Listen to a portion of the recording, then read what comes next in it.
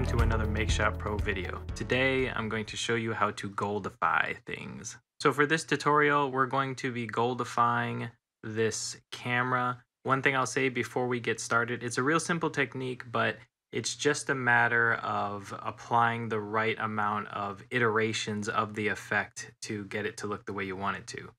Another thing I'll mention is that although the goldifying effect is pretty good and it definitely makes your object, whatever it is, look like it's made of gold, it has a tendency to change the lighting in such a way that it may not blend in with your scene properly anymore. So be aware of that if you're going to goldify something, that just think about it living possibly in a different environment than what it started with, or you may have to modify your environment for it to still be consistent.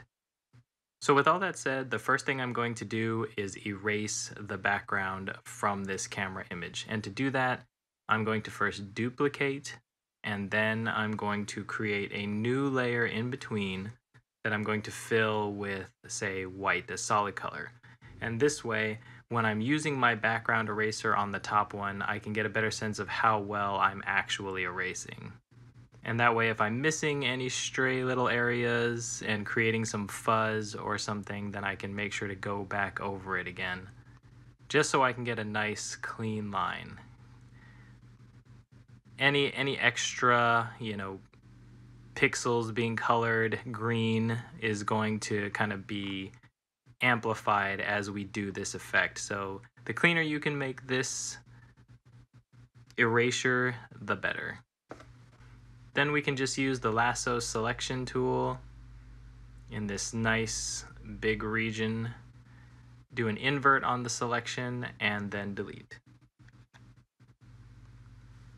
Now we have our isolated camera on top of our regular camera background, so we can delete this extra layer. And now with the camera only layer selected, we can start our Goldify technique. So the first step is to reduce the saturation. And this may not be very obvious with this camera because it's not very saturated to begin with, but we'll bring it all the way down. Then what we're going to do is duplicate and change the top layer's blend layer to exclusion. And that's going to give it sort of this muted look. Then we're going to merge down so that those two layers now become one. And then we have to increase the contrast. So we're going to go to levels.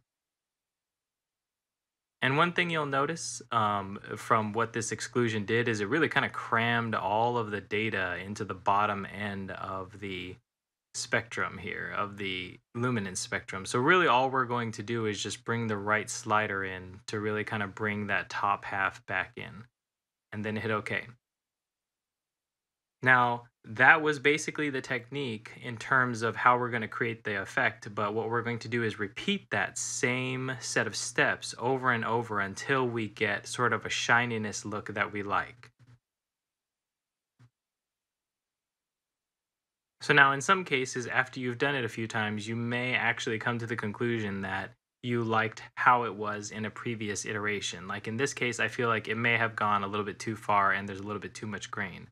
So what I can do is just undo to get back to the last level of shininess that I had achieved. So if I were to take this as my shininess reference, then the next thing I want to do is go to Adjust Hue Saturation Colorize. And the settings I liked were 33 and 116, but you can just as well experiment with what produces a kind of goldish color that you like. Hit OK.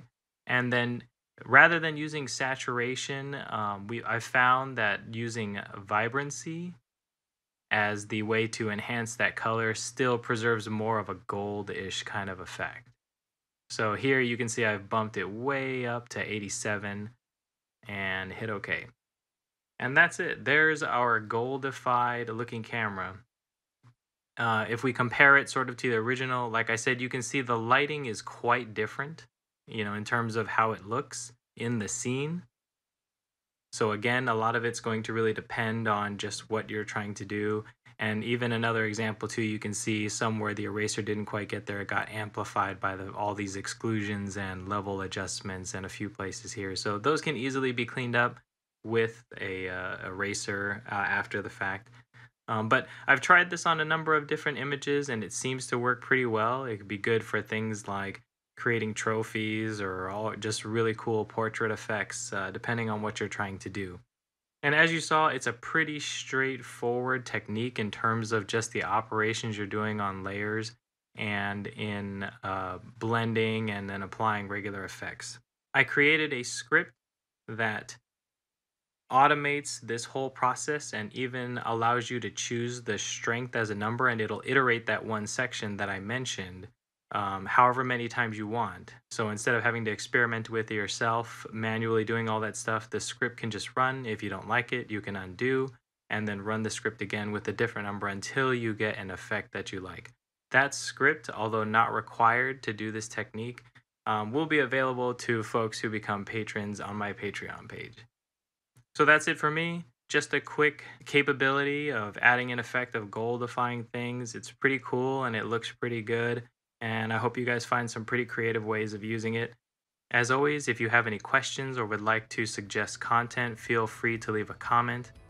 If you'd like updates on new material, feel free to subscribe. And if you'd like to support me and my channel, check out the Patreon page at the link shown on the TV. And I'll see you guys next time.